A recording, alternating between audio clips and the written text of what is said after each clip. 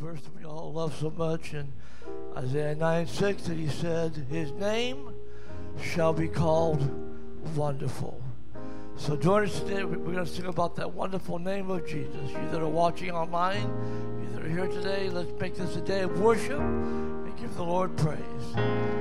His name is wonderful. His name is wonderful. His name is wonderful. Jesus, my Lord.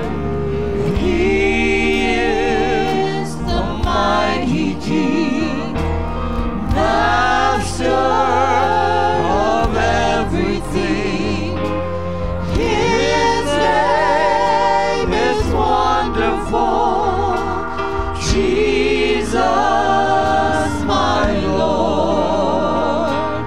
His name is wonderful. His name is wonderful. His name is wonderful. Jesus, my Lord.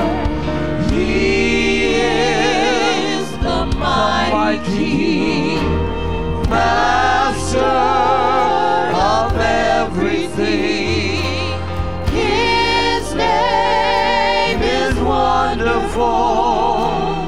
Jesus, my Lord. And he's a great shepherd. He's the rock of all ages and almighty God is he. So bow Down before him, love and adore him. His name is wonderful. Jesus, my Lord. and his name is wonderful. His name is wonderful. His name is wonderful.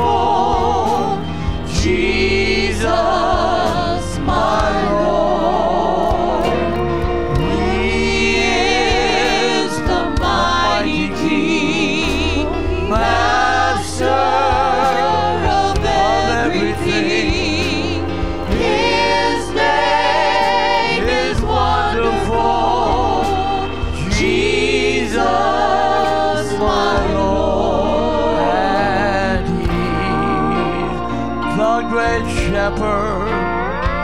He's still the rock of all ages and the almighty God is he. So let's Bow down before him, love and adore him. His name is wonderful. Jesus, my Lord. His name is wonderful. His name is wonderful. His name is wonderful. Jesus, my Lord. He is the mighty King. He's Master of everything. His name is wonderful. Jesus, my Lord.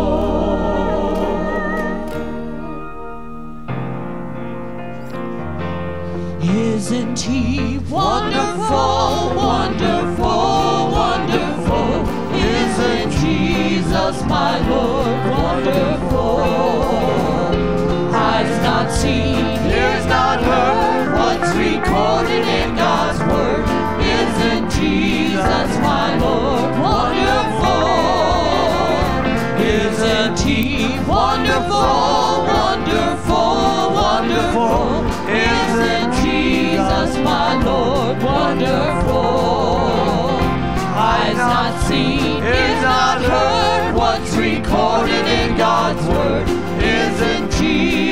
my Lord, wonderful.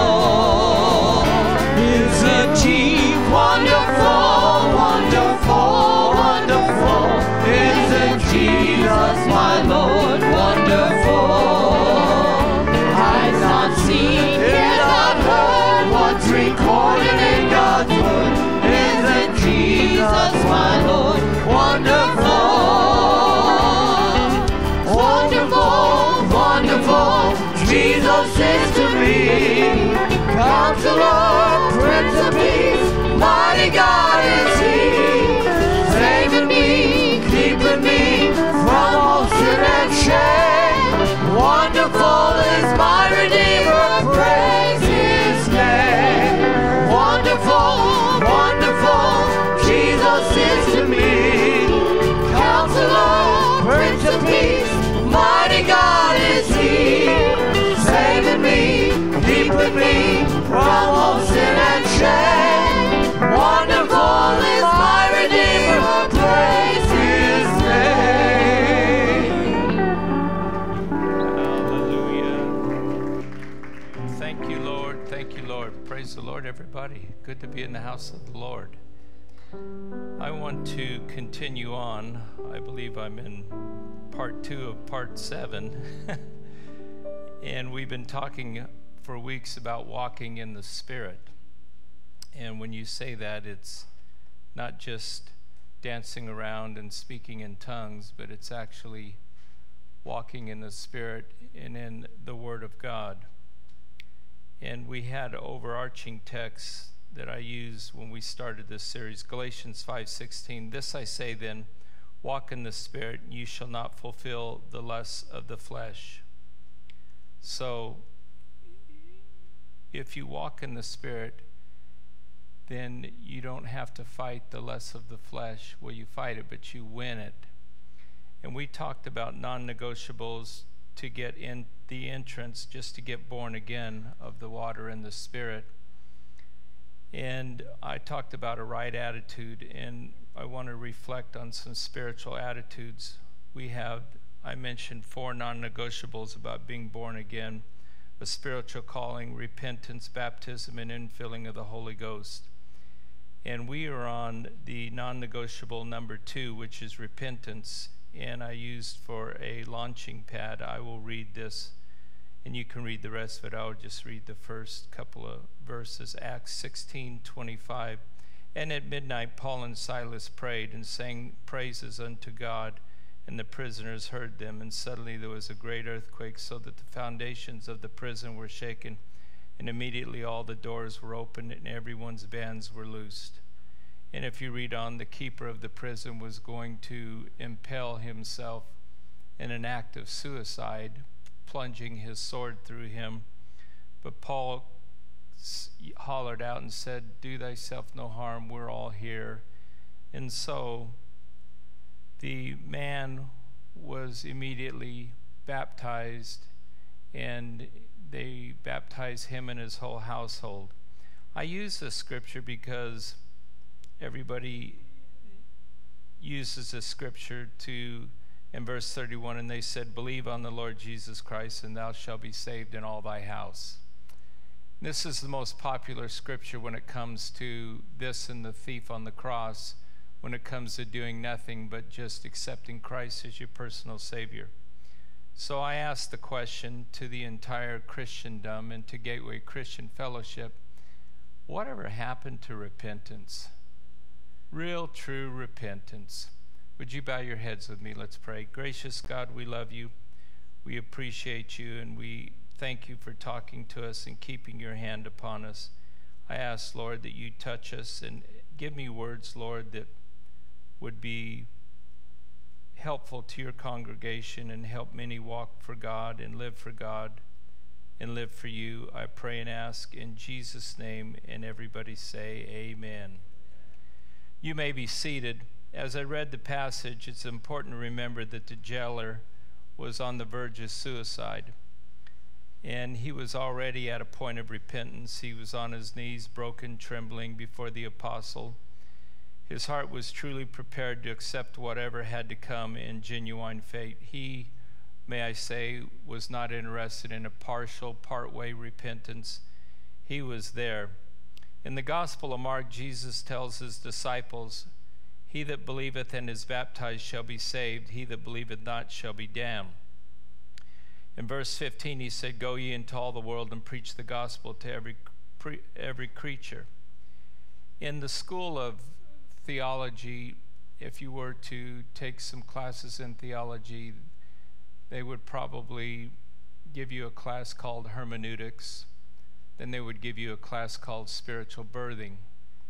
Spiritual birthing is important, but that's where the argument of religion comes in, because everybody wants to change. It's a moving target as to when you're saved, when you're born again. There's a group of Baptist people that believe that it's by selection, it's by election and selection by God, which the Bible says God is a just God. So why would he choose one and say, I'm not going to choose this one and choose another one? And furthermore, why would he choose somebody that's unaware that they're elected or not? So the election is whether you're aware of it or not, you're saved if you're the elected person. Then there's the group that thinks that you're saved at the inception, when God starts talking to you and you hear the voice of God in your heart. Then they believe that you're saved at inception. Some believe that there's a drawing power, that soon you're saved at conception, when you're actually formed in the womb. Inception is the starting point, the voice. Conception is when you're developing after you hear the voice. And then there is a group that believe that you're saved during the 9-month gestation period where the fetus is developing. Jesus said it very clearly, you must be born again. And all those stages, none of those include a birth except the water and the Spirit, where Jesus said, you must be, marvel not that I said unto thee, you must be born of the water and the Spirit. For election's sake, Romans 5:6, for when we were yet without strength, in due time Christ died for the ungodly. That's the scripture that people believe. There's another group that believe everybody is elected. Whether you're aware of it or not, Jesus Christ died for the ungodly. So if you're part of that, you can appease yourself and say, wow, I'm saved whether I do anything or don't do anything, or whether I accept it or not, I'm saved. But a true birth is a starting point of inception and conception, and drawing inception, conception, because we know no man comes to the Father. Then it's not the gestation period, but it's a born-again experience. The Bible says in 1 Peter 2, verse 9, but ye are a chosen generation, a royal priesthood, and a holy nation, a peculiar people, that ye should show forth the praises of him who hath called you out of darkness into this marvelous work. And in Isaiah 29:18, I'm catching all of you that missed last week up to speed. And in that day shall the deaf hear the words of the book, and the eyes of the blind shall see out of obscurity and out of darkness. Acts 26:18, to open their eyes and turn them from darkness to light, from the power of Satan to God, that they may receive forgiveness of sins and inheritance among them which are sanctified by faith in me. And the gospel is interesting because prior to Jesus coming, John the Baptist, the only gospel they had really wasn't good news. It was the 10 Commandments, it was the law, it was the ordinance, it was the whole ceremonial law. It was nothing but nothing but works. And under that, no man really could be saved. You had to have a sin sacrifice, a lamb yearly at the end of the year or beginning of the next year. And if you look at typology, there's always a voice that comes first. God wants a voice to pierce into darkness. Luke 3, verse 4 and 6, as it is written in the book of the words of Isaiah the prophet, saying, the voice of one crying in the wilderness, prepare ye the way of the Lord, make his path straight. Every valley shall be filled, every mountain and hill shall be brought low. The crooked shall be made straight, the rough ways shall be made smooth, and all flesh shall see the salvation of God. He's talking about the wilderness of mankind, that man is found and shaped and fashioned in many different ways. And the voice is the voice that cries in the wilderness of their minds, prepare ye the way of the Lord, make his path straight. John 1 verse 23, Jesus said, I am the voice of one crying in the wilderness, make straight the way of the Lord, as said the prophet Isaiah.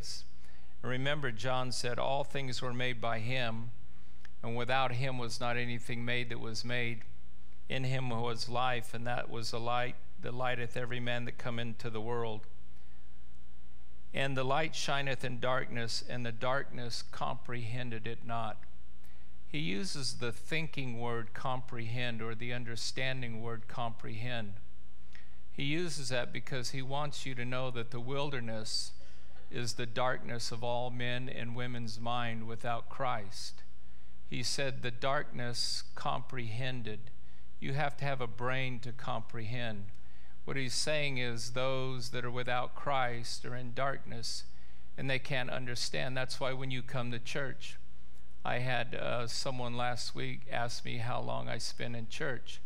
I said, well, I've been in church for, I can't remember how long, almost 30 years, or I don't know, Brother Wynn, how long we've been in church? 40, some of y'all, how about that? Time flies.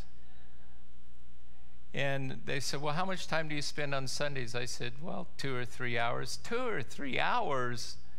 Yes. How much do you? Well, our sermons are about 30 minutes. Well, we have worship sermons, we have teaching, we have Bible classes, we have preaching, and it seems a little excessive, but the wilderness, the darkness of man's mind can't comprehend the goodness of God. So what we want to discover is what was the first message Jesus delivered as he emerged out of the temptation in the wilderness.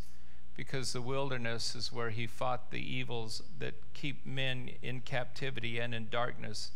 The scripture says in Matthew 4:17, and from that time, the wilderness time, Jesus began to preach and to say, repent, for the kingdom of heaven is at hand. Jesus called people to repent even before they believed. I think that we have it backwards when we want people to believe first, when they really don't understand repentance. Mark writes, Jesus came into Galilee, of Mark 1:14 and 15, preaching the gospel of the kingdom of God, saying, the time is fulfilled and the kingdom of God is at hand. Repent ye and believe the gospel.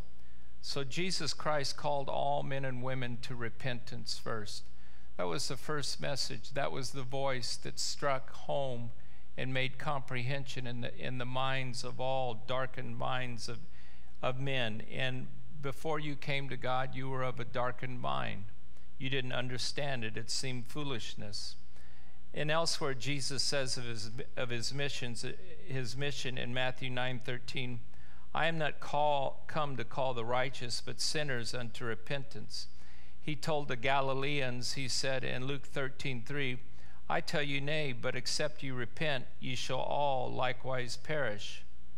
Now the days, one must first get lost in these days before he gets saved, but we as a whole, I say Christendom, the kingdom of those who propagate Jesus Christ, they account for large numbers of masses of people who blink their eyes for Jesus or raise their hand for Jesus or say the sinner's prayer. Very few of them really have the mind to comprehend what they're doing. Very few of them very few of them repent even the slightest. But Jesus called people to repent. James says that, I did a funeral in just last week, and I kept hearing from people, oh, that was a great message. Brother Stratton. That was a good message. Every once in a while, someone would say, well, I feel in my heart that I could receive that message, and I feel in my heart that I'm saved. You know, I don't care what you feel. I mean, I care about you, and I care about your feelings. I wouldn't want to hurt you, but in regards to repentance and living for God, I can't play games. This ministry, your pastor can't play games. It really doesn't matter what you feel. It's not a proclamation of whether you're saved or not. Well, I know I'm saved. Jesus said it like this: why do you say you're saved? Or his words exactly, why do you call me Lord, Lord, and you keep not my commandments? How do you say you're professing Christian and you're saved, you're born again, and you don't keep his commandments? He said in another place, he said, many will say to me in that day, Lord, Lord, did not we do marvelous works in your name? Did not we cast out devils in your name? Did not we feed the homeless? Did not we visit those that were in prison? And he said he's going to turn and he's going to look at him and he's going to say, you worker of iniquity, how dare you call me Lord, Lord? You call me Lord, Lord, as though I'm your master and savior, and yet you have iniquity that is unrepented. I'm going to turn and say to you, I knew you not. I don't know you. Go ahead and proclaim all day long if you like. I feel in my heart. Go ahead. Well, I worked the soup line at the homeless shelter. Go ahead. Well, I did this and I did that. Have you repented? Have you been born of the water and the Spirit? And may I say, repenting is turning away from one's sin. You come in a state of repentance to get forgiveness for the sin, but if you never ever quit the sin, that's not repentance. He said, nay, I say, but except you repent, ye shall all likewise perish. Therefore, to him that knoweth to do good and doeth it not, to him it is sin, or her it is sin. You could be in here today. I'm not going to put you through a lie detector to see if you really repented or you're born of the water and the Spirit. It's not my job. But if you know to do good and you doeth it not, what is it?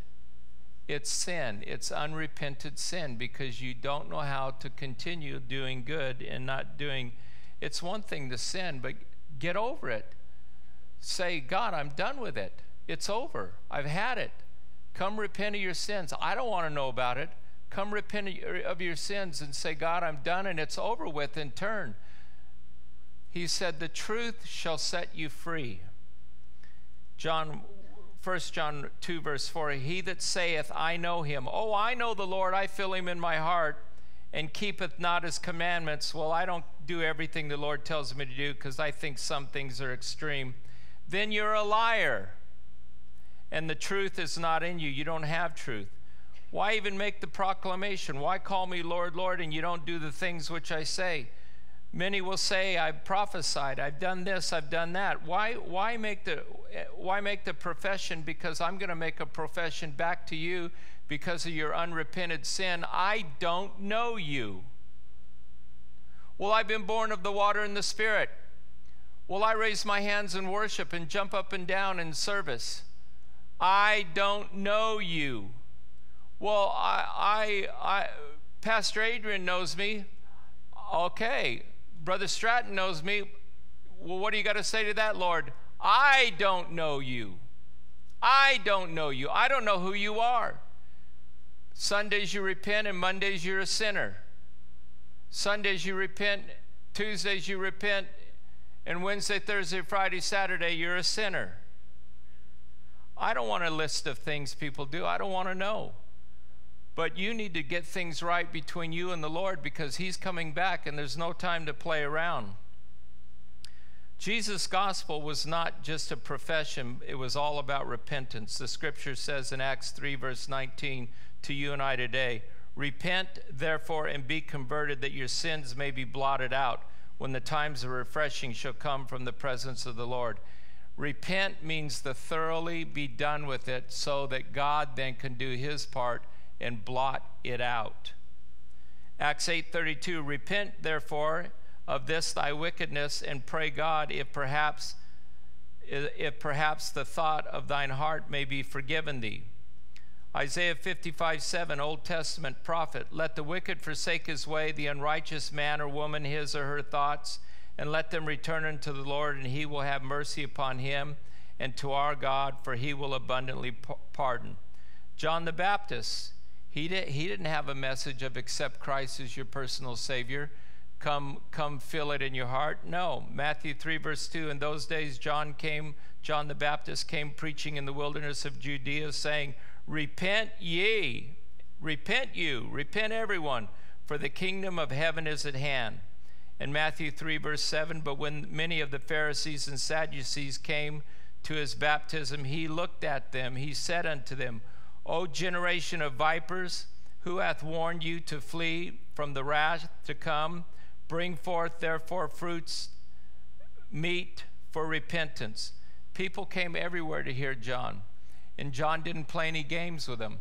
We've traded in what we call conviction, we now call it condemnation, and we say, there is now therefore no condemnation to them who are in Christ Jesus. Condemnation is not conviction. We need preachers to preach and people to preach God's word that preaches it convictingly to where our hearts. The problem with America is everybody's so soft now. Everybody has a higher EQ than an IQ. They want to be soothed. They want classes. They want 10 lessons on how to think better about themselves. They want classes on how to do this and how to do that and how to be positive thinker. That's not what Jesus came to do. Jesus came to give your intellect some truth. Except you repent, you shall likewise perish. That's good for the saint that's been living for God for 40-some years, Brother Wynn, and the saint that's been living 4 months for God, and the saint that's been living 1 day for God. Repent and be converted that your sins would be blotted out. The Messiah, he told them, pretty soon this Messiah is going to appear. You better get ready to meet him. Well, I'm excited that he's coming, but I'm telling you, you're not prepared because you're still holding on to your sin. Outside, those Pharisees and Sadducees look clean. Some people's sins are viewable. Some new people's sins are very viewable because they don't understand the hyper-holiness that some of us have or had. You may feel excited. Some of the new people's sins are viewable. But what scares me are those Sadducees and Pharisees among us that their sins are not viewable. They're not open. They're not honest. They're not right. You know, Corinth was the most spiritual church Paul had, and it was the most carnal church. I get a little worried sometime when I see somebody who's always spiritual and jumping around. I'm not saying don't do that. I'm just saying it's always you, and you're always raising your hands, you're always speaking in tongues, you're always giving tongues and interpretation, you're always getting a trip to the third heaven, and you can't even live right, you can't even keep your dress down, you can't keep your pants on.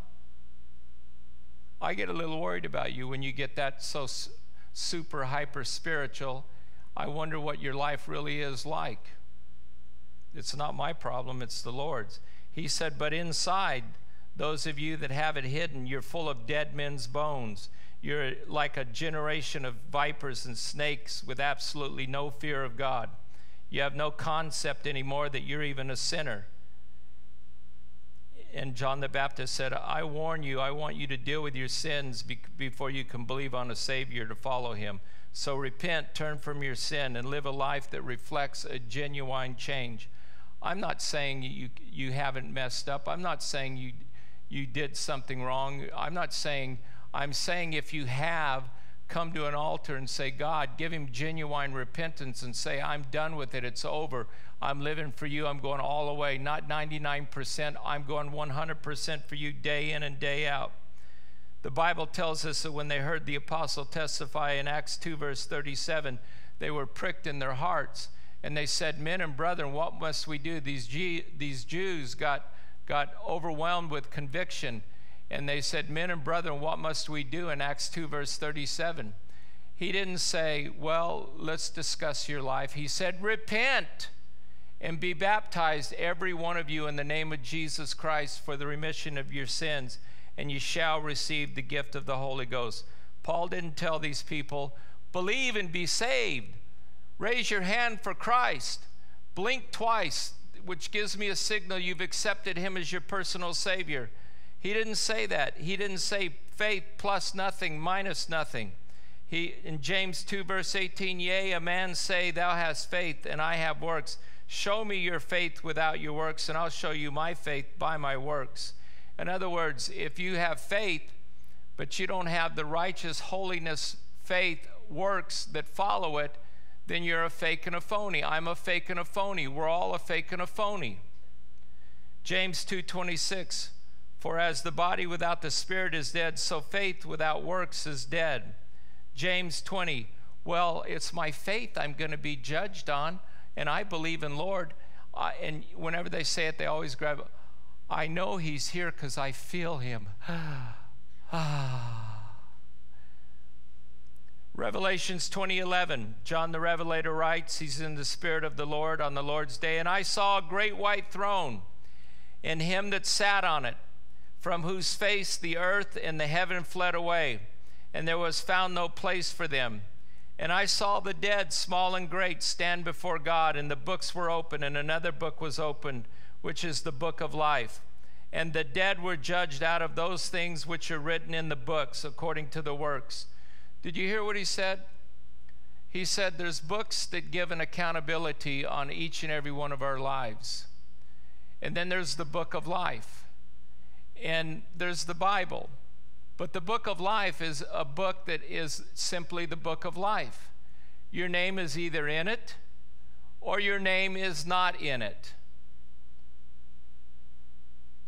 And one day when you're standing at the great white throne judgment, God is decent enough and kind enough and merciful enough to open the books and show you and I what we did and what we didn't do. Well, I feel him in my heart. I feel you in my heart. Well, that's good. I'm glad you feel me in your heart. Let's open the book and see if your name is in it. Let's see if you're in my heart.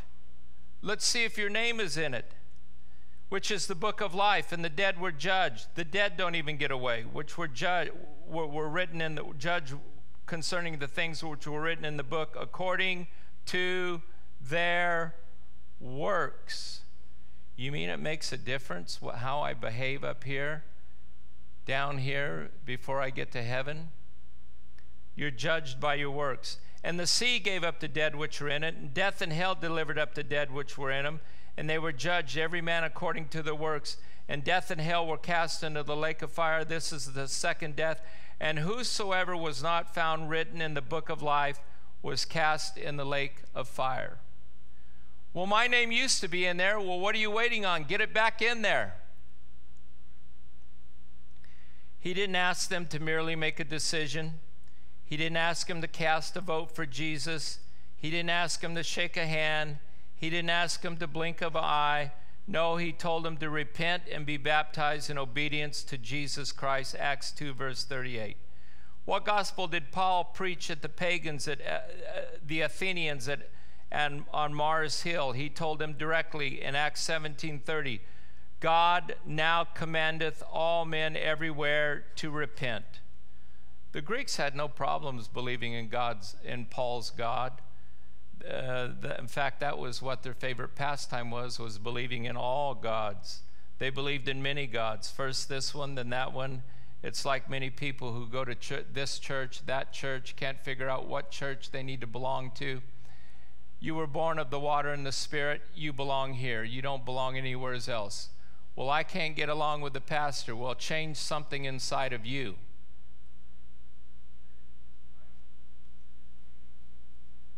Oh, you're so spoiled rotten, you want everybody to change everything for you. Well, my mom always gave me a burger with cheese and an extra dill pickle. Tough luck. Jesus wants you to repent in a genuine repentance.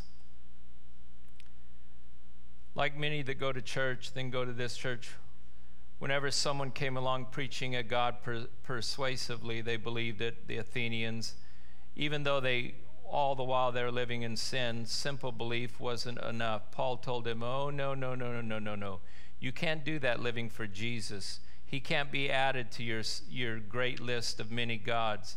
You may believe in them all, but you can't do that with Jesus. You either believe in him and none of them, or all of them and none of him. He commands his followers to repent and be cleansed. Acts 3:19, he says to them, repent therefore and be converted, that your sins may be blotted out when the times of refreshing come from the presence of the Lord. In verse 22 of Acts 8, he says, repent thereof of thy wickedness, and pray God, perhaps the thought of thine heart may be forgiven. Acts 17:30, in the times of ignorance. What were the ignorance?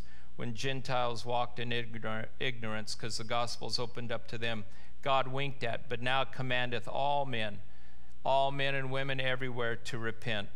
Later, Paul preached the same gospel to King Agrippa in Acts 26, verse 19 and 20. I was not obedient unto the heavenly vision, but showed first unto them in Damascus and at Jerusalem and throughout all the coasts of Judea, and then to the Gentiles, that they should repent and turn to God and do works meet for repentance. Paul is saying, everywhere I preached, everywhere I went, I didn't say accept Christ as your personal Savior. I didn't shake your hand. I didn't say, do you have a good feeling in your heart? Do you feel like you're saved? Do you feel wonderful? Are you excited about hearing the voice of God? No. He makes it very clear. He says, I preach repentance, genuine repentance that proves itself by its actions. The passage makes it very clear to the apostolic church to preach unabashedly as Paul did, unabashedly as Peter did, unabashedly as John did, and as Jesus preached. Simply repent for the remission of your sins. Paul didn't say saved. Oh, that's just superstition. Just do the best you can. He didn't say saved. Oh, don't trouble yourself with such whims. Life's so short. Just eat, drink, and be merry, and make the most out of life with what you have. Saved, well, you just do the best you can from now on, and Christ will do the rest. Saved, well, that's just the mankind labor and toil for God and mankind. Just a footnote, the whole jailer, his crew and his household got saved. They repented. They got baptized in Jesus' name. I can't overemphasize the importance of men being spiritual leaders in their home. Saved, well, other kids get to decide if they want to go to church or not. Not under my roof, you don't. Well, other kids, they don't go through their dressers. Not under my roof. That dresser belongs to me. Those clothes belong to me. Well, you're just a hard nose. No, I want to see everybody saved. I have a tender heart. I have a merciful heart. I pray for those, the most detestable sinners you cannot believe. What does it mean to repent? Some Christians believe it simply means turn around or have a change of direction or go the opposite direction. The Bible tells us that repentance is much more than this. I heard a man say one time, he said, I'm so glad I understand the Greek and have read the Greek New Testament. It translates repent meaning to change one's mind. I'm glad I changed my mind about Jesus. That told me that man doesn't know what the Greek word repentance means, because the Greek gospel does not say that.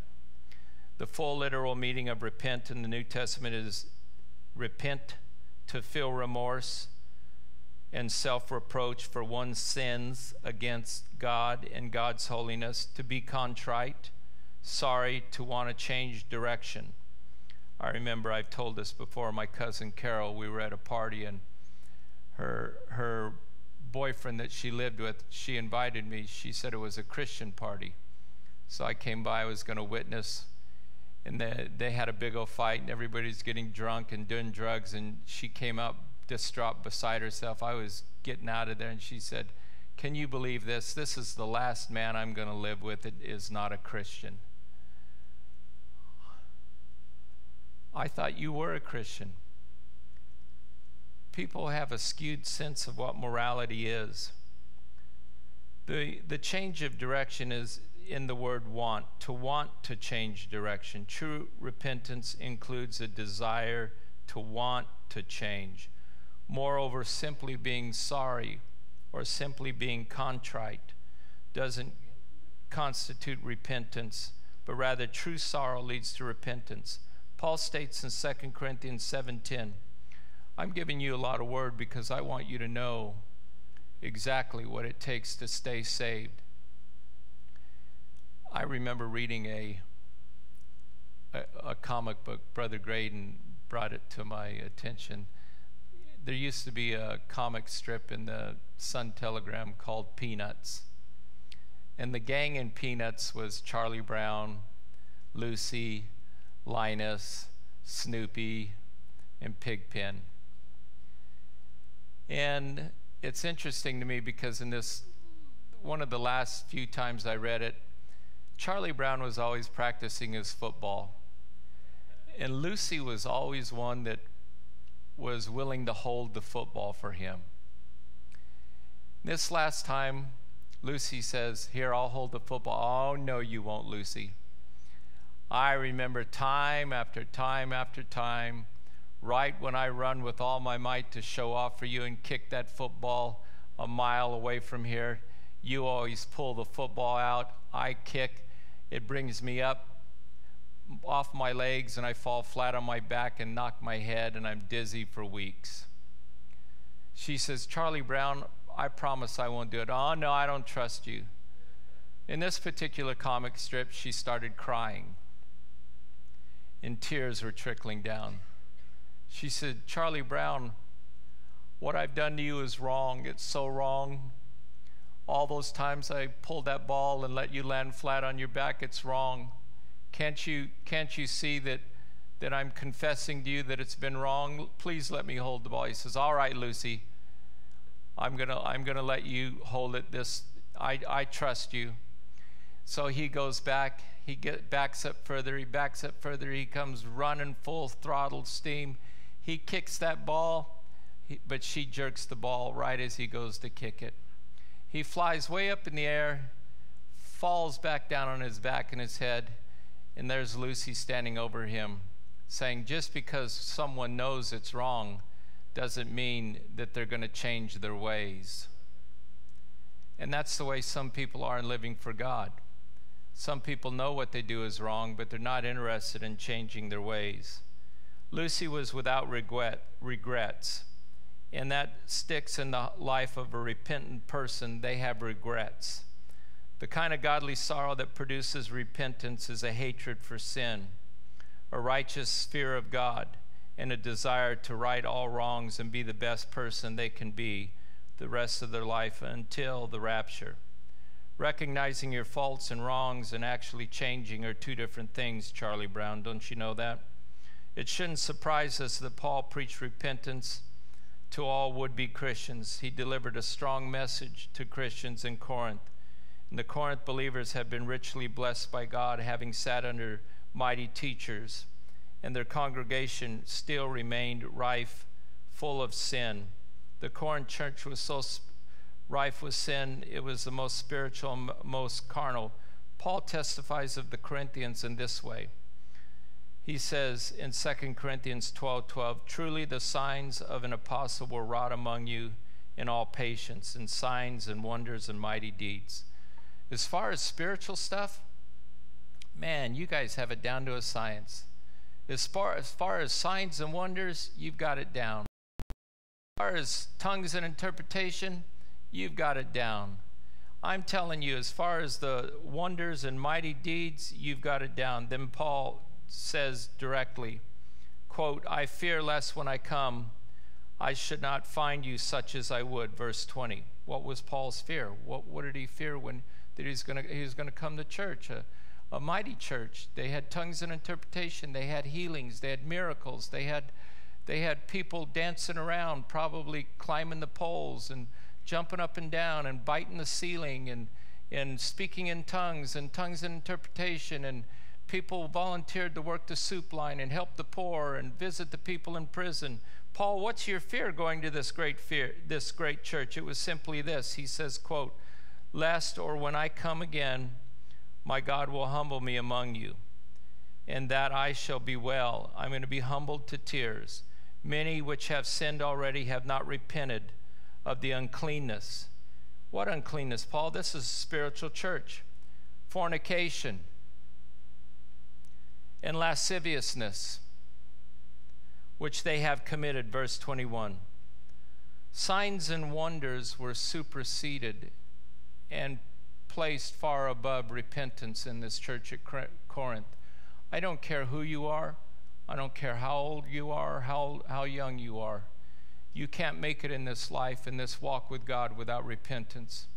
You need to make it, even if you think you're doing having a great day, humble yourself and say, God, make me have another great day tomorrow, and always keep me in the spirit of repentance, that when I do something wrong, I want to be so tender in my heart that I can go to somebody and say I'm sorry, or I can make something right with somebody, but I'm going to do my very best to live for you and be someone who, when you come after me, I don't find you in tears, Paul. He said, lest when I come, I don't want to be humbled and cry, because I know I have, because some of you have not repented. Always on display you are, Corinth, but no holiness. Always recognizing your sin, but no change. Always having godly fear, but not enough to repent. They knew they had been taught well and taught a life, and yet they lived in a lifestyle of gross sin, and it was wrong.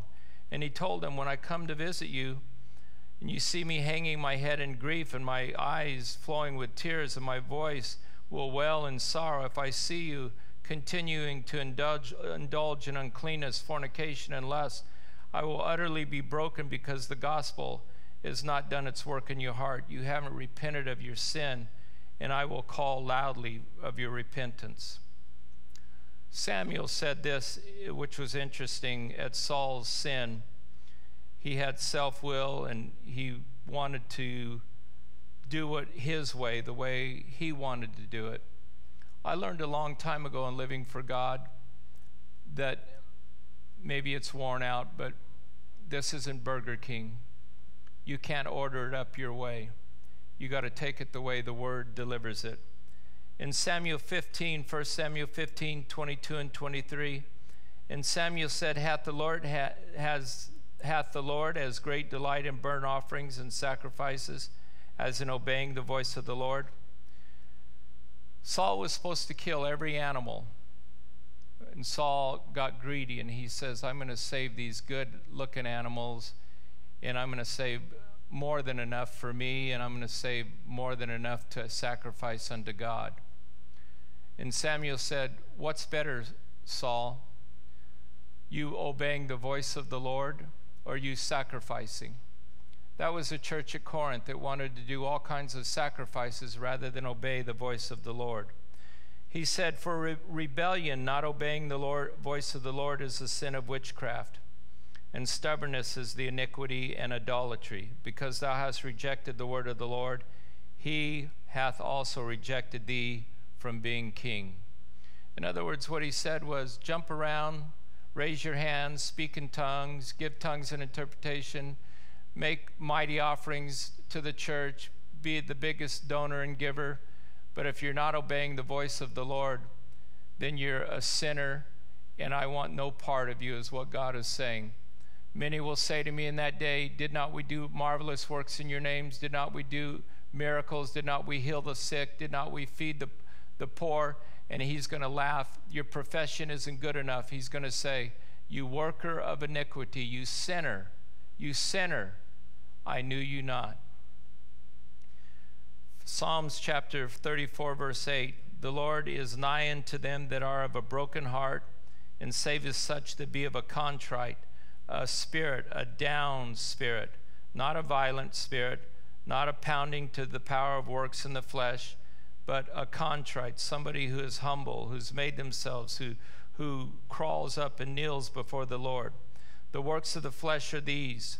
Here is the antithesis of the walk in the Spirit. Oh, you got the Holy Ghost, but you still have some of these in your life. The works of the flesh are manifest. You have the Holy Ghost, but you still have adultery in your life. You have the Holy Ghost, but you still have fornication, uncleanness, lasciviousness. You have the Holy Ghost and you love the Lord, but you still have idolatry, witchcraft, hatred, variance, emulations, wrath, strife, heresies, envyings, murder, drunkenness, revelings, of such which I tell you, as I've told you in times past, that they which do such things shall not inherit the kingdom of God.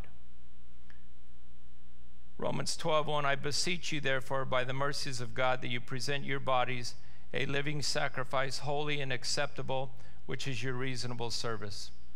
Do you know in the Old Testament, when they brought a lamb for a sacrifice for the sins of Israel, the high priest inspected every quarter inch, every inch of that lamb?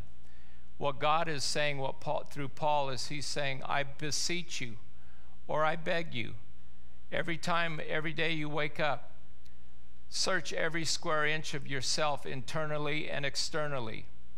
I beseech you by the tender mercies of God that you present, before you present, make sure you made the search.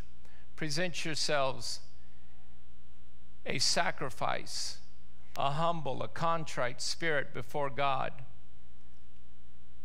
which is only your reasonable service. What are the sacrifices that God accepts? Psalms 51:17, a broken spirit, a broken and a contrite heart. O God, thou wilt not despise. Isaiah 57:5, for thus saying the high and lofty one that inhabiteth in eternity, whose name is holy, I dwell in high and holy place with him. Also he that is of a contrite, humble spirit, to revive the spirit of the humble, to revive the heart to the contrite ones. Isaiah 66:2, for all those hath mine hand made, and all those things have been, saith the Lord. But to this man will I look, even to him that is poor and of a contrite spirit, poor in the spirit of the world and man in pride, but poor in of that spirit, in contrite, humble in the spirit of God, and trembles at his word. You know, the word of Paul make me want to really preach it right. As I read these words, I find myself examining my teaching and preaching, and I've come to the conclusion that a preacher and a teacher does not have the right to cut the gospel short that Jesus preached. We don't have the right to essentially cut short and remove the higher cost of following Jesus Christ. We don't have the right to preach a message of just believe and accept Christ as your personal Savior and you're saved. As I look at church today, I wonder, do we preachers insist on biblical godly sorrow as evidence of true repentance? Do we lead the masses of people, of unrepentant people into false peace? We're wrong if we're doing that. If all we're doing is instructing them to just believe in Jesus Christ, then we have cut them short of a genuine conviction of sins. They jumped into the offered salvation to those who have obviously not repented. We've jumped in and haven't offered them sorrow over their trespasses or demanded it. We haven't seen the exceedingly sinfulness of their sins. People who have sought faith so they could merely hide their lust behind it. We hear constantly exaggerations of people. 100,000 came to the Lord. 10,000 came to the Lord. We asked for everybody to raise their hands in the convention center. 200,000 people raised their hand and converted to Christ. Without repentance, without godly sorrow, without a born-again experience, without baptism in Jesus' name, without the infilling of the Holy Ghost, it's all a charade, it's a farce. But you, my friends, you who are part of Gateway Christian Fellowship, have the right to come anytime you need, to come to the throne room of grace, where you can come humbly with a contrite spirit and a wantingness inside of you that says, I want to be right. I want to be what God wants me to be. This is my chance, and I'm going to take advantage of it. Not just, it's tragic exaggeration to me. All too often, people just want to repeat a simple prayer, and people never experience a deep work of the Holy Ghost. As a result, they never repent, they never sorrow over sins, and they're never truly repented. Jesus, well, we offer them something. We offer them salvation without repentance. We offer them faith without repentance. We offer them a walk with God without repentance, and it's all a charade. It's a farce. I personally believe, as I mentioned earlier, the church has turned conviction into condemnation. There is nothing wrong with being convicted over your sins. There's nothing wrong with coming to an altar and weeping and crying in conviction over your sins. But I've noticed as I've watched people repent, it's hard for me to stand in one place a long time these days, but when I notice people repenting, I very rarely see any more tears on cheeks.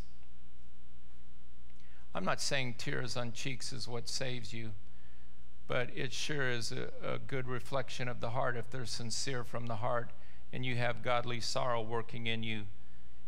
Of course, I know that tears don't save anyone, but God made us all human with very real feelings, and anybody who's hell-bound like I was and was a sinful sinner like I was, when they felt the natural God-given feeling of the Holy Ghost, it was evident when I started crying and I couldn't stop crying that I knew God had granted me repentance.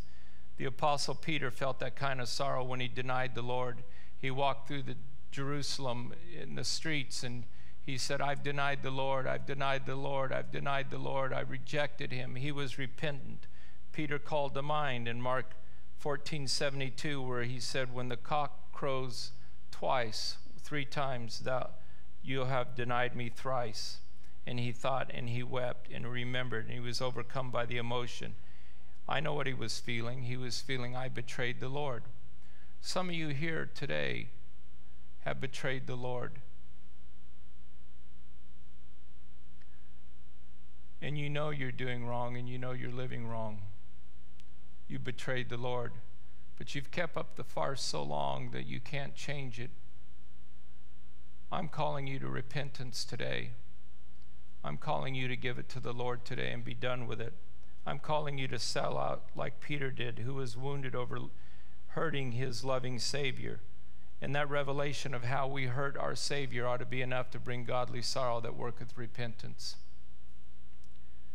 You know, I don't agree with all the Puritans' way of salvation, but I do agree when they talked about their preachers, they said their congregations needed to have true repentance, and their preachers needed to plow deep and plow past the shallow ground and plow. Deep plowing is what they call it. It sowed true seeds of faith.